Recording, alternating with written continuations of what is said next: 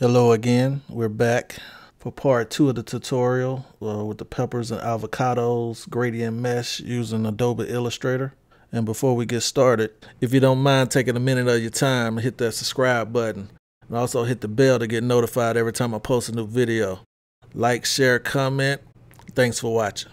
Alright, as you see here, this is the pepper we did in the last video. Let me take off the locks here.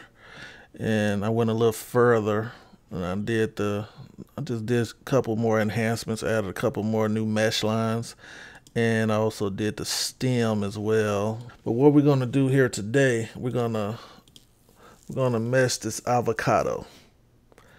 And the difficult thing, we're gonna do this right side right here, but the difficult thing about meshing this is we got this round seed.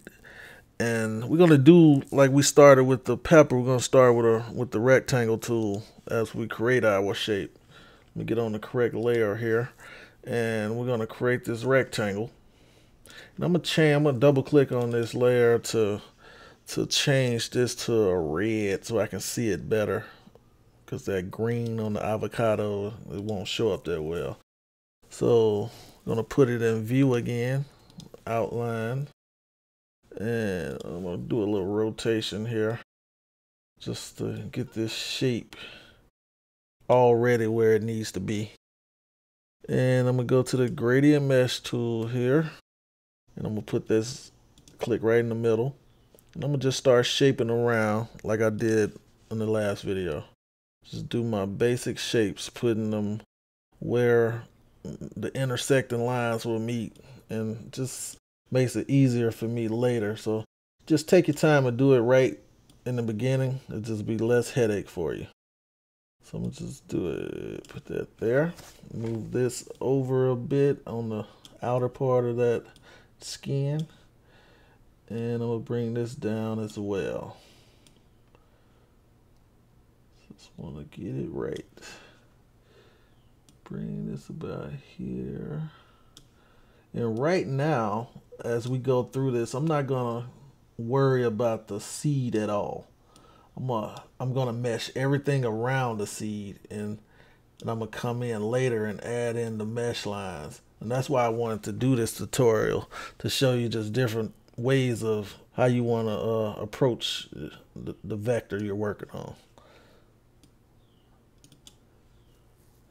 And Adobe Illustrator did a good job in creating the mesh tool. I want to give them credit for that.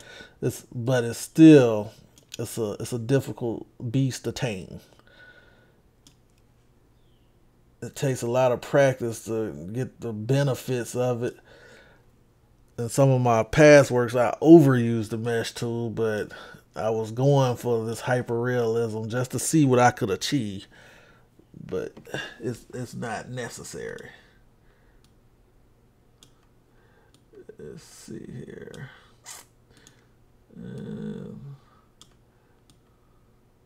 All right, so we got the basic shape down. I'm gonna zoom in a bit so I can make sure everything is 1-to-1. Here, got a couple of things I need to just fix a little bit here.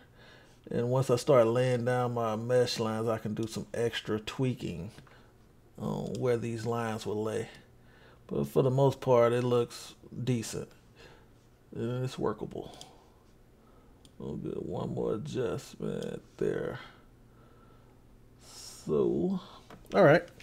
I like it. We'll work with it. So I'm going to start laying down a couple lines, just the basic lines, just to see where everything's going to start falling in place. And we're going to cover that, and that should get there. Okay. So I'm just put some here, and I'm going to ignore, like I said earlier, I'm going to ignore the shape of the seed. But we will start shaping around where the seed is. So by me doing that, this line here, I'm going to have to undo this because let's see how we're going to approach this. I'm going to undo this one as well. So I'm going to put one right over the top of the seed, but I'm going to shape it so later I will have this little curve. And this is going to help me get this shape around here and help the blending process for later. So I'm doing a little planning ahead, and you just have to just see what you want to do and just try to attack it to the best of your ability. So I'm gonna come up here a little bit, but I'm gonna bring this, I'm gonna try to curve around just like a simple curve of the seed. So all the meshing I will do will basically conform in this little semicircle here.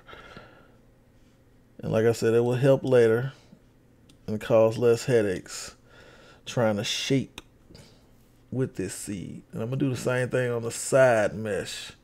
I'm going to start in some and I'm going to push it out. And I'm going to just go with this curve shape and go out a little bit further.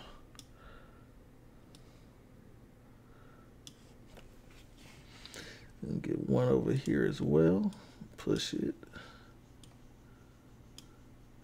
And I can fix these lines like this little curve here and this little small dip here. I can fix it with the anchor tool, which is located under the pen tool like I mentioned in the last video. And I can command click and just straighten it back out. And do the same here as well. Command click on the Mac and just straighten that line back out. And like I said, I use the anchor tool a lot. It allows me to have more control over my mesh lines than normally allowed with just moving the indirect selection tool. Or direct selection tool, sorry. And a lot of what I do here as well, I'm thinking while I'm working, so I might use and a lot. Just bear with me on that, because there's a lot of brain power being used. And this can be a difficult technique, so I'm just trying to let my brain flow while I'm talking to you guys as well. So, okay, we'll bring that down.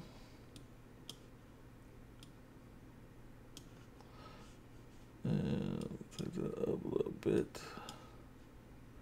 Just trying to go with that curve shape.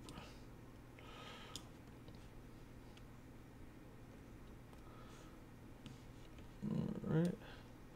But we're not going to mess with the seed right now. We're just trying to get these little formations, which is going to help later.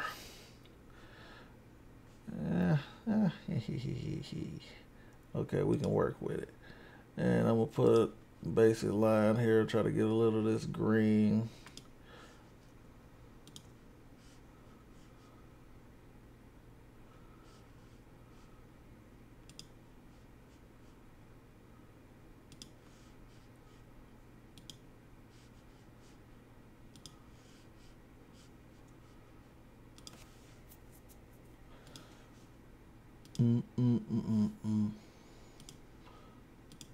I like to do a little humming while I'm working. Just helps with my workflow.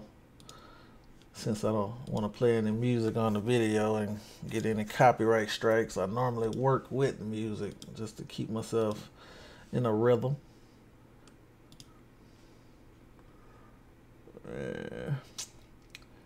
All right. Put one here. All right, I like where we're at right now. I'm gonna put a line here as well, but I'm not gonna really worry about coloring in what a seed is right now. We'll work on that when we get to that point. So again, I hit the direct selection tool and I hit the eyedropper tool so I can just hit my command key and just work. Just keep flipping back and forth from there.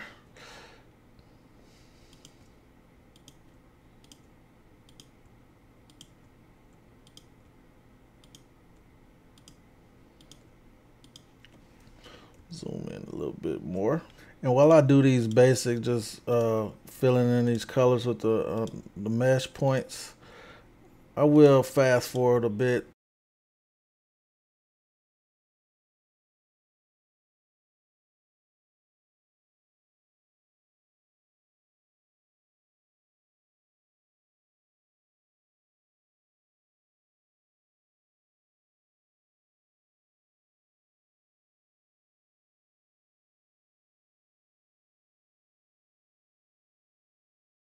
All right, let's take a look at it now. And as you see here, you can kind of see where this seed is going to fill in that, but I will start forming more around that curve and bring in these shadows as well to separate the meat part from the seed and allow that blend to come in. So I'm gonna fast forward here a bit.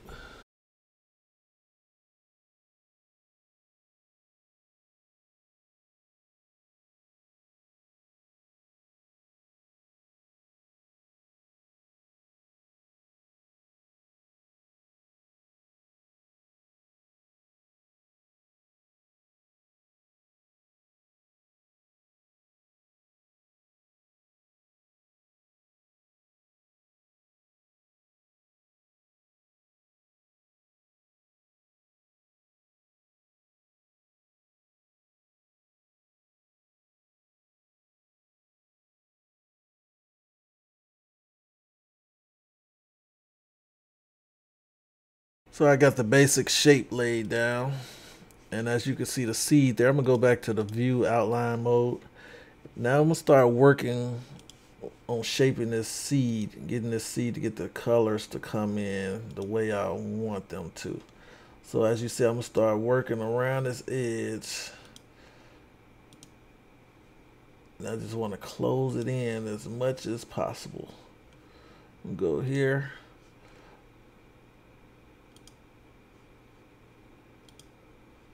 And as I lay down the vertical lines and then I put the horizontal, you see the shape of that circle is closing in.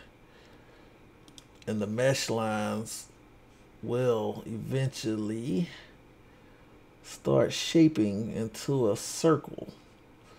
It's hard to explain, but you just have to just trust me on that. I done tried to figure out ways to do these different shapes from my basic starting point, and it generally works out. Just got to keep going and keep trusting that you can pull it off. Believe in yourself. There we go, to get a couple more here.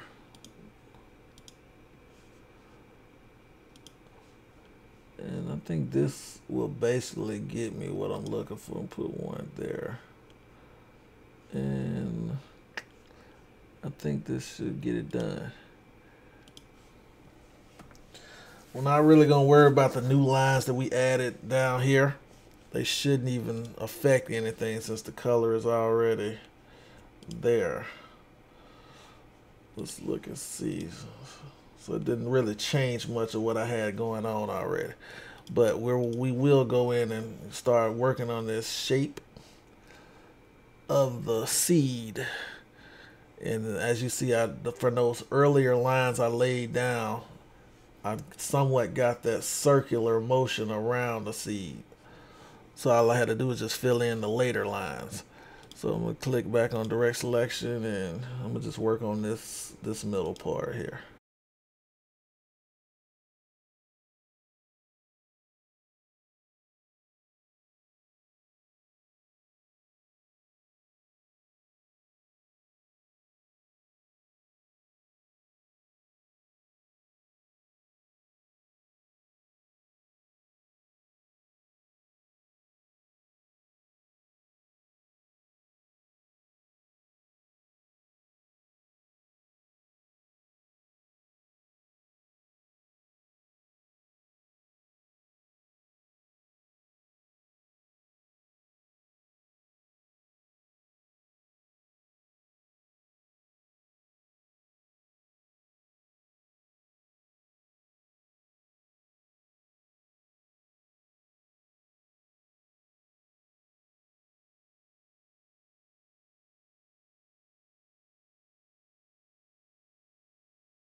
All right, let's take a look and see what we have here.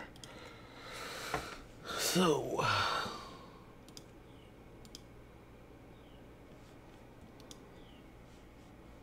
we do have this shape here of the seed, and we will do some cleaning up here, and the seed will basically take that roundness that we're looking for.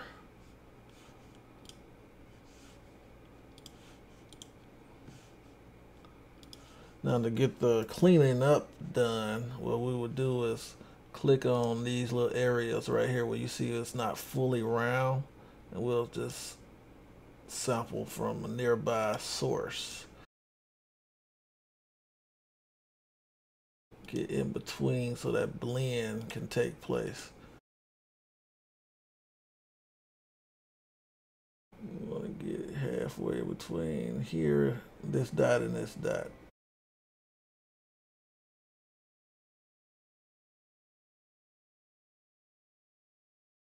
So, I mean, for the most part, I like how this turned out.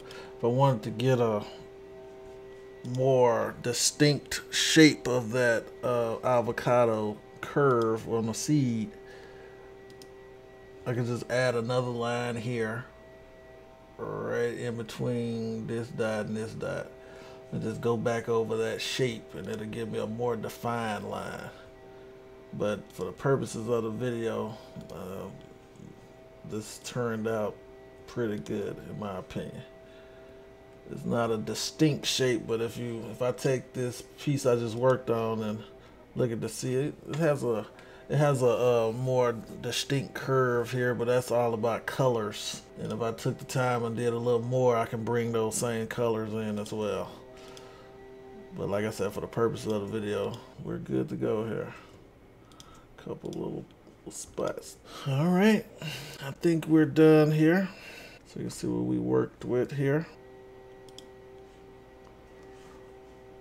So we worked on the avocado and we worked on the pepper. So there we go. Thank you for watching and stopping by. Like, subscribe, and comment. And until next time, peace.